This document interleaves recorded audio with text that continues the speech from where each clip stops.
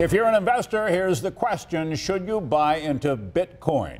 The digital currency continues to go up in price. Some describe the rapidly growing currency as unstable, but others say it's only up from here. So is it safe for you to invest? 7 Eyewitness News reporter Chris DeMaria is on the money trail tonight.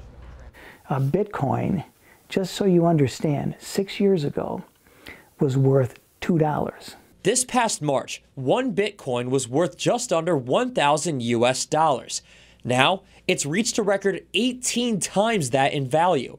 That's part of the reason financial advisor Tony Agoric is nervous about its future. Bitcoin is less than 1 year, and it's outpaced every other modern day bubble that we've had. Bitcoin is a type of cryptocurrency. Its value can be matched against the US dollar, but you can't hold proof of it in your hand.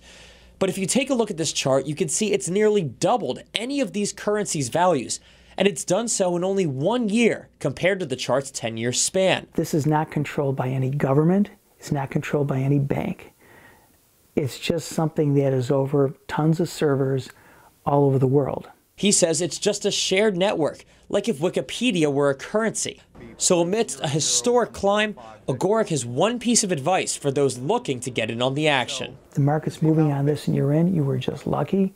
But I defy anyone who's got money in this to truly be able to explain the mechanics of it and where it's going to be going in the future. In Buffalo, Chris DeMaria, 7 Eyewitness News.